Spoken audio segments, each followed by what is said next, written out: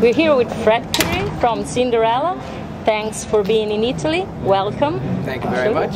And we're here in Bologna at the Estragon for your show tonight. Finally, you're in Europe. You never came here quite often.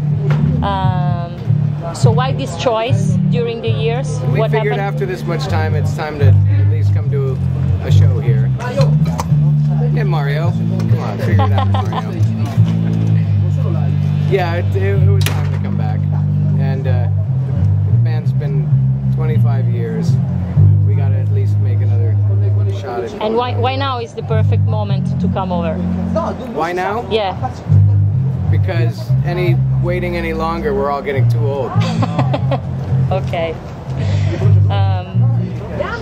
After the live at the Mohogan that you did with Frontiers Records, there's another live album, actually the same one, coming out on violin for Bologna Rock City Records, which is Italian as well. Oh. And I did not know that. Okay. I was, about to ask you why this special relation with Italian labels. Well, Italian labels they seem to be the most aggressive now, and the ones, it's easy to get a record deal. It's hard to find a record company that actually wants to do something to push the record. The easiest thing to do is get a record deal. Anywhere, anybody can go get a record deal. To promote the record, the company has to be the right one. So, and Italy just seems to really still rock. Yeah. Yeah.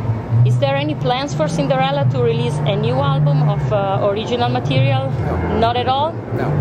Not even like in a couple of years, or you just decided you're not going to... Tom's been working on a solo record for many years. Yeah, I know. So that's not even done yet. So when that's done, who knows if there'll be a Cinderella record. Yeah. I'd say right now, people want to hear the hits. They want to hear the memories of what they were doing when they listened to those songs, when they listened to the songs.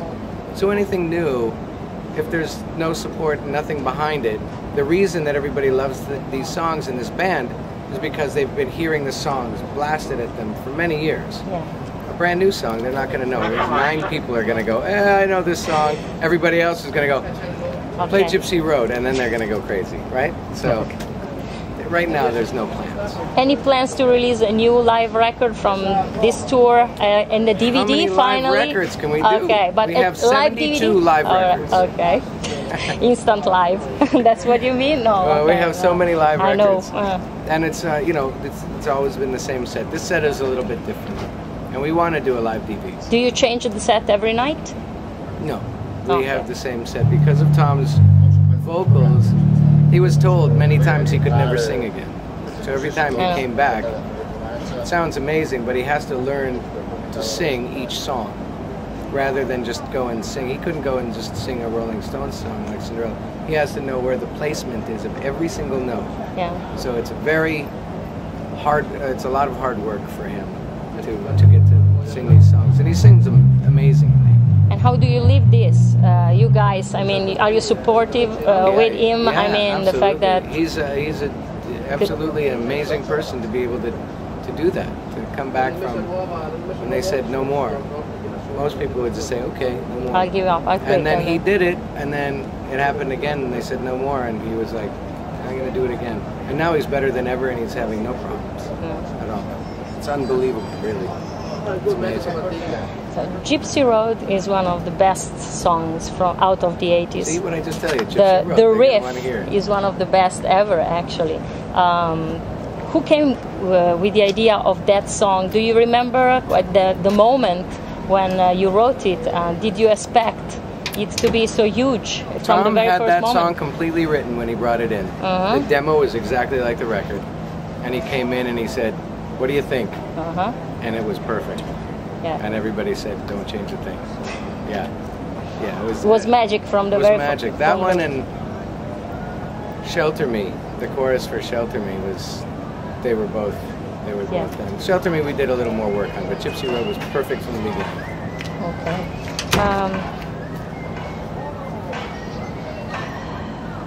Do you have any intention of Gary Corbett as a official, let's say, member of the lineup? Did you ever think about that? So he's been with you so many years now, but you never thought of adding officially? Well, Define officially, because he's been with us for so many years. Yeah, almost 20 years now. Yeah. So, what do you mean by officially? Like he's not in the photos of the band. He doesn't want to be. All right. He likes the position that he has, so I'm okay with that. Yeah. And which are the plans now for Cinderella at the moment? To get through Europe. Okay. Because we came over here and we just hit the ground running. We have no days off, very few, and no days off actually. Everything is a travel day. So to get through Europe, get into the United States, and get that tour going, and then who knows? Who knows? So you have a tour, I mean, with other bands in the plan now in the States? Just you? Okay. Just us, until September. Which is the, last question? Okay. The band that you have the best memories that you shared the stage with? Because you've been playing with a lot of bands through the years. Most of them were very good. Bon Jovi was the coolest because he just treated us like an extension of his band. So we were out with David Lee Roth the first time, and he wouldn't let us do anything. Okay. And then we went out with Bon Jovi, and he gave us everything. He said, "Do you like the lights?" We were like, "Yeah, they're perfect." And he said, "Okay, we'll give you 10 times more." Wow. What? Do you like the sound? We were like, "Oh, it's perfect." And he said, "Okay, we'll give you 10 times more." He gave us everything that they had. So, and when we started headlining, we started treating our bands like Bon Jovi treated us. And then next time we played with David Lee Roth, we were co-headliners. And that was, you know, we were just really nice to everybody. So I think Bon Jovi was the best. But you remember all of the tours. I mean, I'm still a fan. We're all still fans of everybody that we tour with. We're just like, oh my gosh, can you believe that's Rob Halford, or that's Klaus, or that's, you know, whoever. We can't believe it. So we're all big fans. I remember one scene, one time of you with Slash, that you were changing the hats and you were pretending to be him. How many times did it happen that you've been mistaken for Slash in the years? It actually happened? What? The funniest one was when I played with Guns N' Roses. Yeah. And we got done with a show, and somebody came running behind me and just saying, we were going onto the bus, and kept saying, "You were so good tonight. I can't believe how great you were." And I was like, "Hey, wow, thanks. It's like the second night. But this is great. Thank you very much." He goes, "Slash, you rule." So, that's so funny. So that's... yeah, they thought I was Slash. All right. I thought they were giving me a compliment. Okay. So thanks very much for being here. Did you get thanks everything for you yes, this interview with LINEA ROCK. And just one last thing, if you can make an AD like I am FRED COURY, LINEA ROCK. LINEA ROCK. Rock. LINEA ROCK. Yeah. Hi, I'm FRED COURY from Cinderella, and you're watching LINEA ROCK.